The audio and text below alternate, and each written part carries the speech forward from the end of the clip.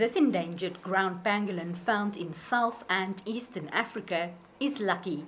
He is one of 50 pangolins rescued this year from wildlife traffickers and put in the care of veterinarian Dr. Karin Lourens. Her groundbreaking medical care for this scaly anteaters means he is more likely to soon be back in nature. Very little is known about the Temminck's ground pangolin.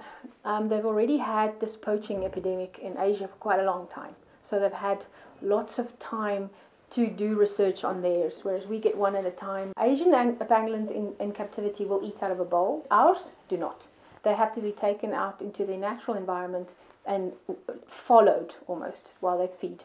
Dr. Lourens' team pioneered a tube feeding method with low-fat, high-protein cat food to keep rescued pangolins alive and recovering. While her blood testing research has made it easier to tailor treatment plans for each pangolin, wildlife veterinarian and scientist Professor Leith Meyer says Dr. Lourens' work is far-reaching. She's discovering really important treatments.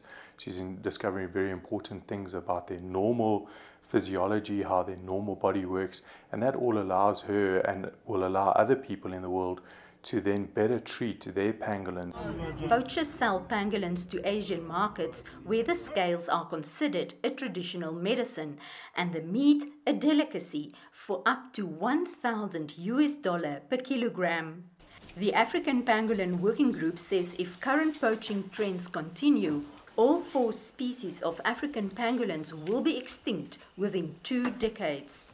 In the bush, conserving pangolins is not just about stopping poachers. We need all the different aspects, and at this point the most important one is the veterinary treatment. Pangolins are one of the most trafficked animals on the planet.